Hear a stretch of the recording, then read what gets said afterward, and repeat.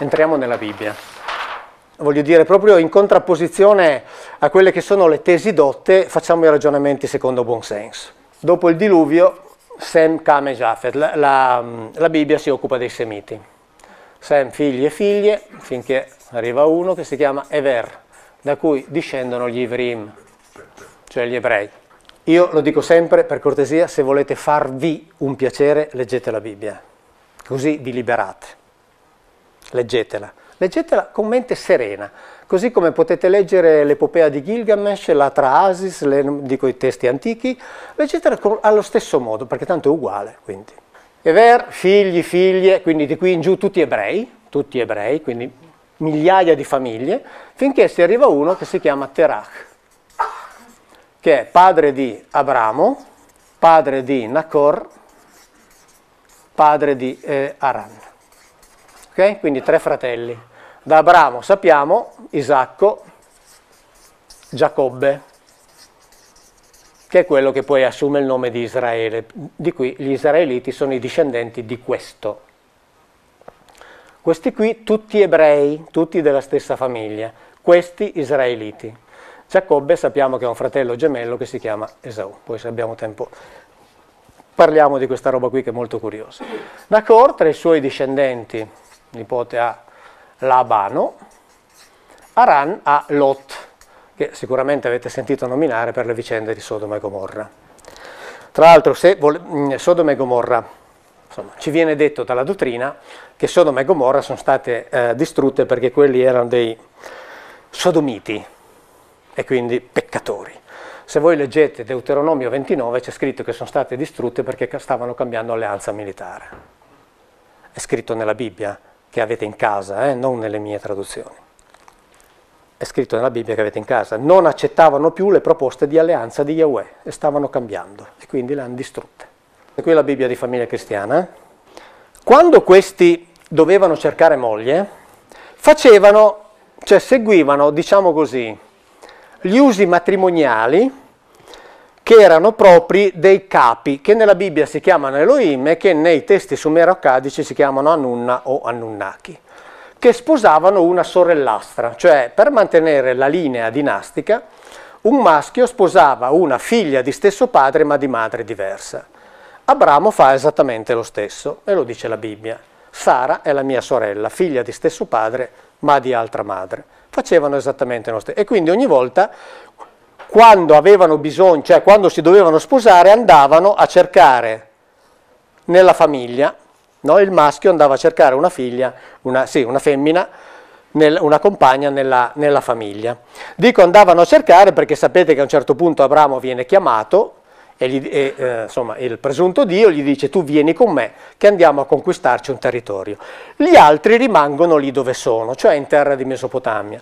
Quindi questa famiglia viene divisa in 2. Ok? Quando Giacobbe deve andare a cercare moglie, si reca presso la famiglia, c'era Labano, questo Labano aveva 2 figlie e Labano gli dice ok, va bene, io ti do la mia figlia, quella che vuoi, però devi lavorare per me per un certo numero di... Benissimo, Giacobbe lavora per lui, quando si arriva al momento del matrimonio, siccome questo aveva 2 figlie, di cui una brutta e l'altra bella, lui voleva quella bella, ma l'altro la prima notte gli ha ficcato nel letto quella brutta. E poi gli ha detto, quindi adesso se vuoi l'altra devi di nuovo continuare a lavorare per me. E questi sono andati avanti anni a fregarsi l'uno con l'altro. Tenete presente che Yahweh, il presunto Dio, in tutte queste cose, questa qui è una delle cose minori che ci sono nella Bibbia, che è uno dei testi più immorali mai scritti nella storia dell'umanità, ripeto, uno dei testi più immorali mai scritti nella storia dell'umanità, Yahweh stava sempre dalla parte del più furbo, non di quello onesto. Stava sempre dalla parte di quello che anche con l'inganno fregava gli altri.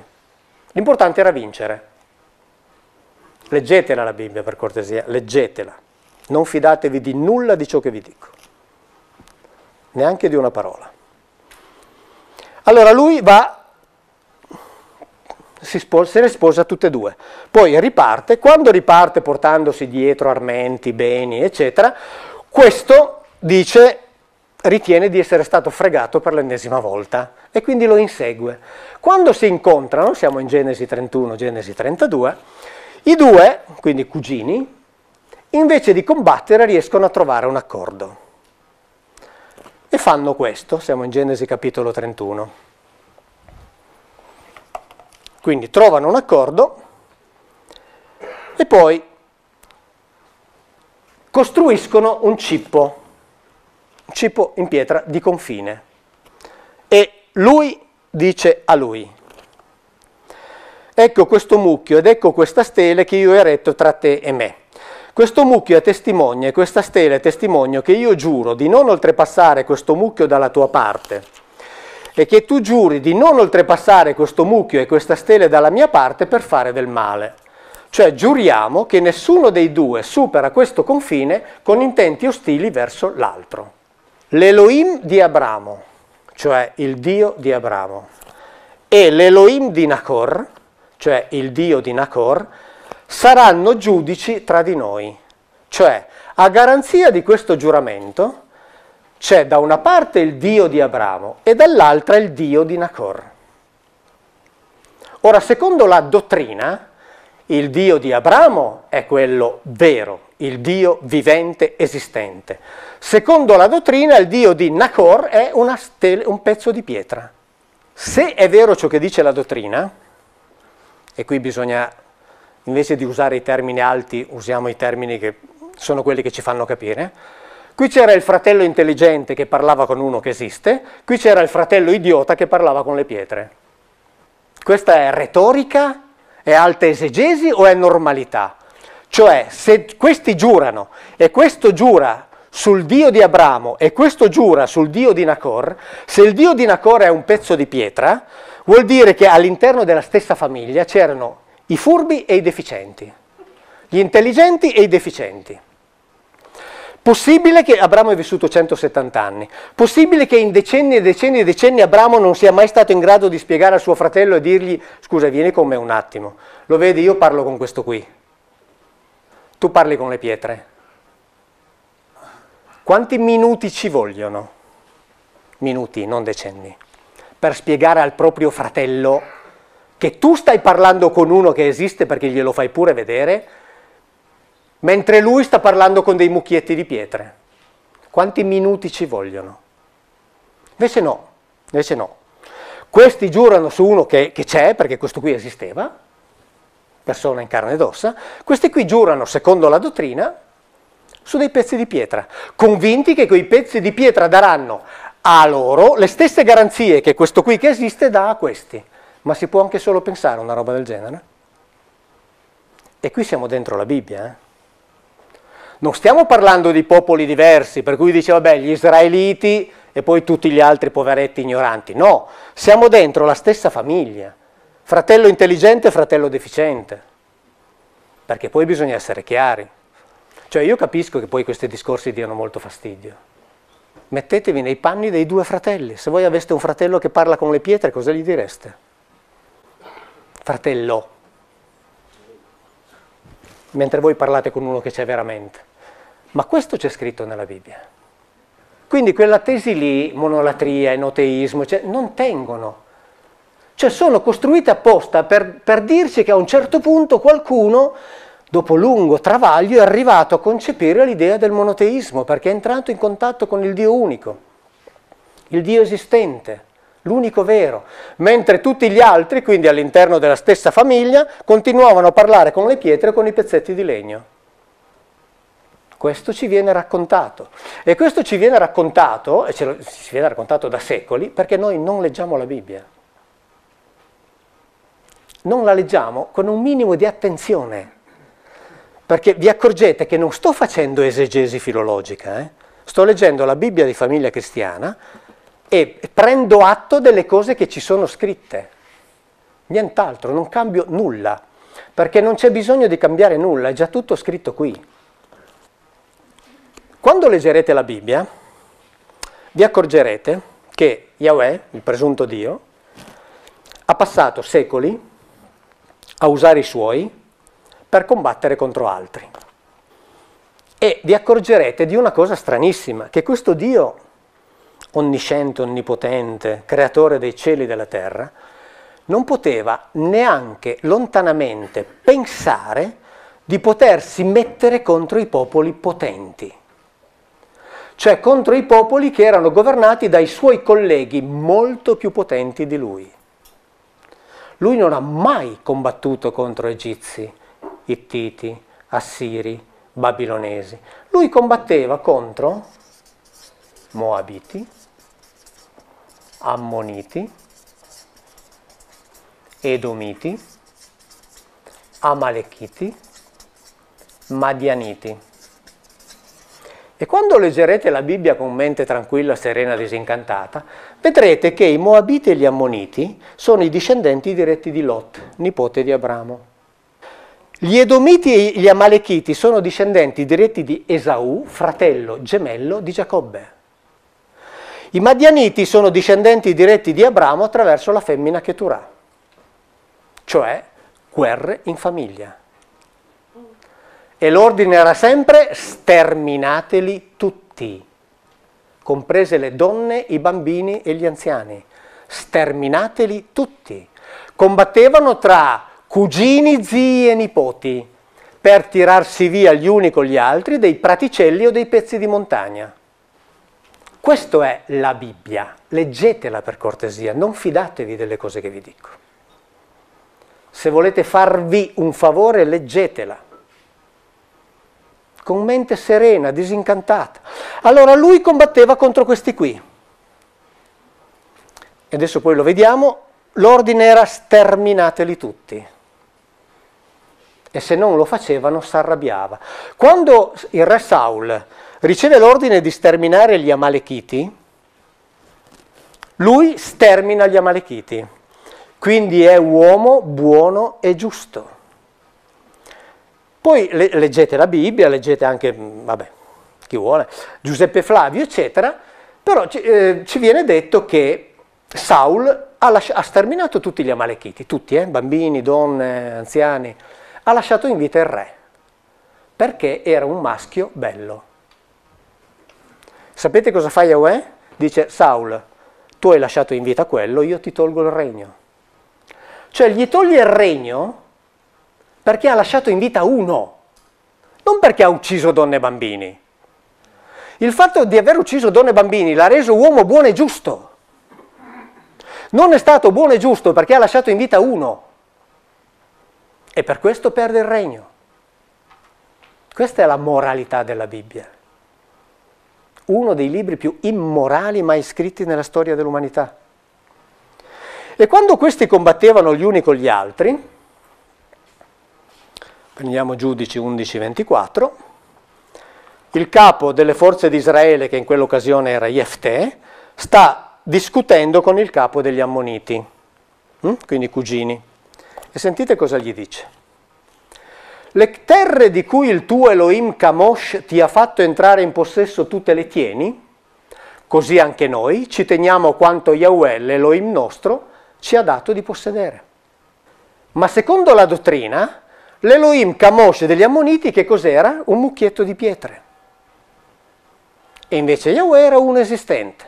Allora dobbiamo prendere atto del fatto che il comandante delle forze di Israele prende atto che un mucchietto di pietre aveva nei confronti degli Ammoniti gli stessi diritti, le stesse prerogative, gli stessi poteri che Yahweh, Dio onnisciente, onnipotente, creatore dei cieli, aveva con gli israeliti. Cioè il mucchietto di pietre, secondo il comandante in capo delle forze di Israele, poteva dare agli Ammoniti delle terre che venivano ufficialmente riconosciute. Tant'è che lui dice, tu te le tieni benissimo, te l'ha dato il tuo, io mi tengo quelle che mi ha dato il mio.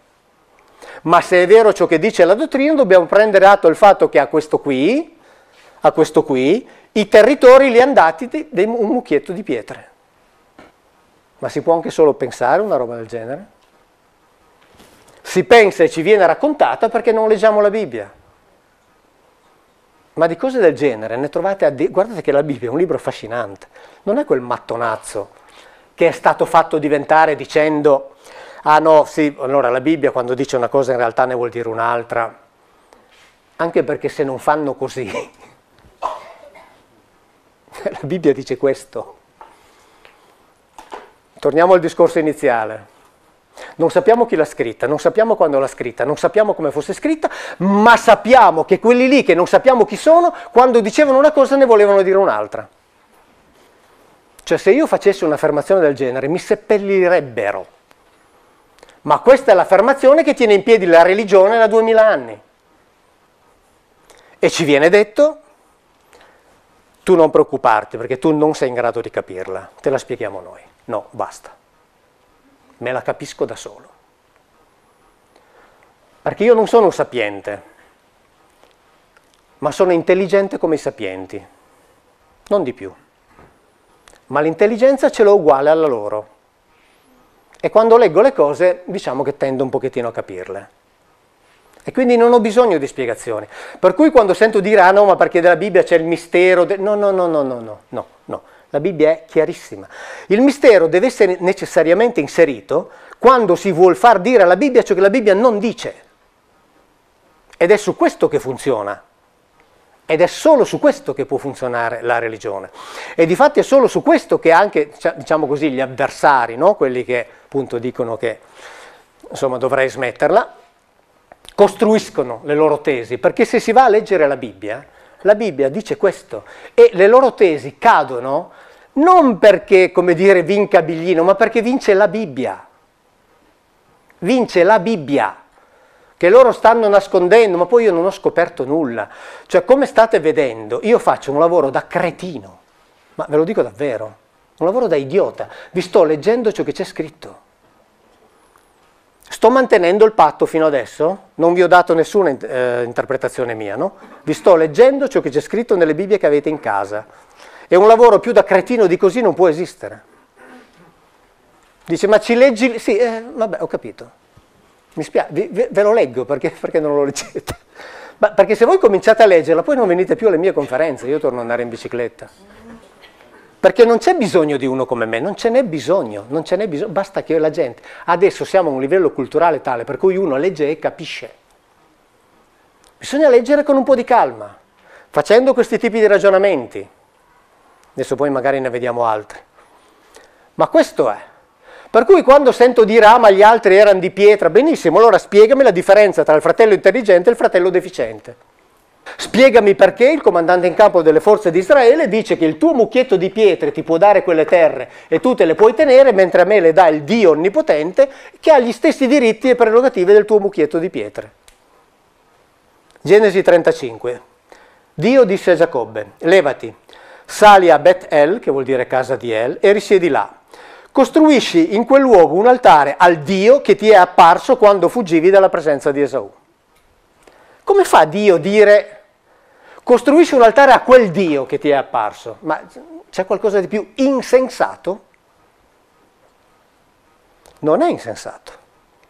È che in ebraico c'è scritto che Elohim, plurale, cioè il gruppo degli Elohim, ha detto a Giacobbe, tu devi costruire un altare, e poi c'è il termine singolare, a quel El che ti è apparso mentre fuggivi. Cioè a quello di noi che ti si è presentato devi costruire un altare. Tra l'altro che ti è apparso, e qui il verbo ebraico non significa, non c'è apparso. Il verbo ebraico è nella forma nifal, cioè passiva riflessiva, che vuol dire che ti si è fatto vedere. Non apparso. Quando voi non vedete un amico da 2 anni, gli dite quant'è che non mi appari? Gli dite quant'è che non ti fai vedere? Ecco, in ebraico è uguale, uguale.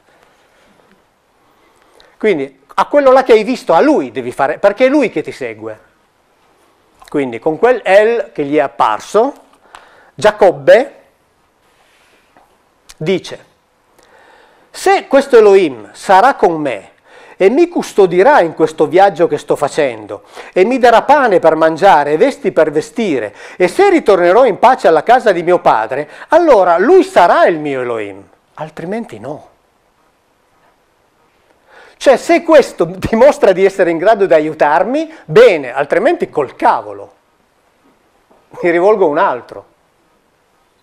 Volendo essere buono, ho elencato 23 Elohim diversi. Inequivocabilmente diversi. Poi, siccome voglio essere bravo, 3 di questi ho fatto finta che si potessero unificare in uno. anzi 4, e sono diventati 20. Ma ce ne sono almeno 20, poi quando leggerete la Bibbia scoprirete che sono decine. Ma io proprio per ridurre, per togliere ogni discussione, perché poi si fanno discussioni inutili che fanno solo perdere tempo, 20 diversi sono inequivocabili. E li trovate ovunque nei passi e sono pure chiamati per nome. Questo qui, di questo qui si chiama Kamosh, quello di questo qui si chiama Milcom, quello dei Sidoniti si chiama Asherah, ce n'è un altro che si chiama Dagon. Sono scritti, ci sono i nomi nella Bibbia. Questi qui, oltre a chiamarsi così, avevano anche degli epiteti. Per esempio uno era chiamato Baal Peor. Baal Peor significa signore della esposizione degli organi sessuali. E voi nella Bibbia leggerete che lui praticava sesso e faceva praticare sesso ai suoi, che era quello di questi qui. Tant'è che spesso questi qui mollavano Yahweh e andavano da quello là. Perché fare l'amore è meglio che fare la guerra. Siccome Yahweh nel libro dell'Esodo è definito ed è tradotto così, lo trovate tradotto così nelle Bibbie che avete in casa, Ish Milchama, cioè uomo di guerra, lui faceva solo quello. Ish vuol dire individuo maschio, Milchama, di guerra, faceva solo quello. Invece qualcun altro, allora ogni tanto loro andavano da quelli là. Baal Peor quindi era un Elohim avversario di Yahweh. Quando la teologia si è impossessata del tutto e ha trasformato Yahweh nel Dio spirituale, ovviamente in quel mondo lì, nel mondo della trascendenza, ha creato anche gli antagonisti di Dio, no? Cioè i diavoli. Ok? Bene. Baal Peor, in greco è stato traslitterato in Baal Fegor e poi è diventato Belfagor. Quindi il nome Belfagor non è altro che la trasposizione di un epiteto di questo qui. Baal Peor è diventato Belfagor. Cioè totalmente inventato. Baal Zavuv, signore delle mosche, è diventato Belzebù. Cioè hanno veramente preso e inventato tutto. Cioè ricostruito di là ciò che qui era concreto, reale. E pensate che questi qui andavano tutti sterminati, ma questi qui erano figli del fratello gemello di Giacobbe, del fratello gemello. E questi qui, quindi il fratello gemello di Giacobbe, esattamente come Nahor non era gemello, ma il fratello di Abramo, era talmente scemo che questi qui si rivolgevano ai loro Elohim, cioè ai mucchietti di pietre, e non sapevano che Giacobbe invece si rivolgeva a uno che invece parlava, cioè uno che esisteva veramente. Ma anche qui, quanto tempo ci vuole per spiegare e dire, la vedi la differenza tra il mio che è qui, e se vuoi ti parla, e il tuo mucchietto di pietre? Ma questo è. La Bibbia ci racconta questa roba qui, ed è di una semplicità estrema, che comprendiamo anche noi che non siamo sapienti, e che non essendo sapienti non abbiamo neanche bisogno di usare le parole dei sapienti. E quindi facciamo la netta distinzione non tra monoteisti, enoteisti, no, tra uno intelligente e uno scemo, se le cose stanno così, ma le cose non stavano così.